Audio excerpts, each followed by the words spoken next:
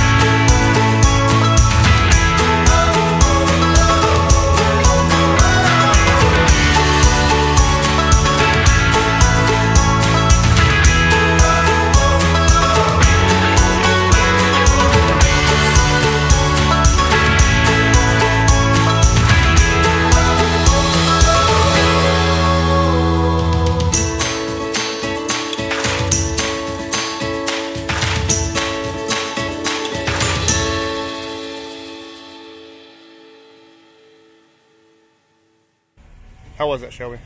Nerve-wracking. You made it look easy peasy lemon squeezy. I don't know. Yeah. You did. It looked good.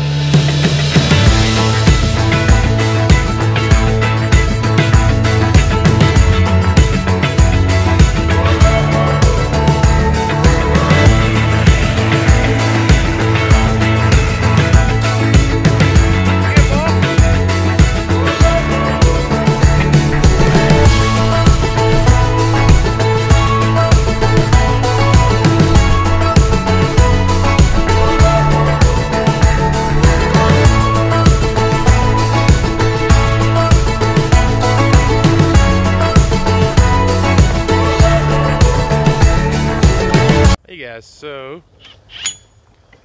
Daniel's wrenching on the jalapa potato. Team SUV there. He had a tire fall off on the way here, and well, let me see if I can find the rotor. He rode on the rotor, and it's pretty epic right there. So he's slapping a new rotor on before he heads home. Brandon's chilling. And then Kyle had a starter go out. So we're about to go run trail 26. And his starter quit working. We banged it, happened once on the trail, and hit it with a hammer and it worked. But it finally gave out. So I ran up to Advance and got him a starter, and then got a rotor for Daniel while I was there. He had bought one himself, but they actually gave him one for a Cherokee, not a Grand Cherokee. So, yep, that was it. So we just ran Panther Creek, part of Trail 61, part of Trail 1. But we had a great time riding. Had a good time camping last night. This is a fantastic place. I'll say this for sure. This is a beautiful off-road park. I am typically not an off-road park fan, but like the trails that we were riding in an off-road park, I mean, technically, I wouldn't even consider this, I mean, it is an off-road park, but I would consider this more like, it's private off-road trails, like really good off-road trails that are privately owned, which is fantastic because they're going to be maintained, and they're maintained really well. So, Windrock, fantastic place. Great adventure. I really enjoyed it, and we had a fantastic group of people that rode all with us today, and we had a good time. A lot of people came from a lot of different places. We had a guy that was here from Michigan that we just ran into. Shelby came all the way from Tennessee, well, Dover, Tennessee, which is a lot further. I know we're in Tennessee right now, but we came up from Georgia, and yeah, just a long drive to come and ride up here, but we had a lot of fun. So I definitely am going to come back. We're definitely going to run trail 16, which is the hard badge of honor, and 26, so we can get our badge of honor trails knocked out. But we did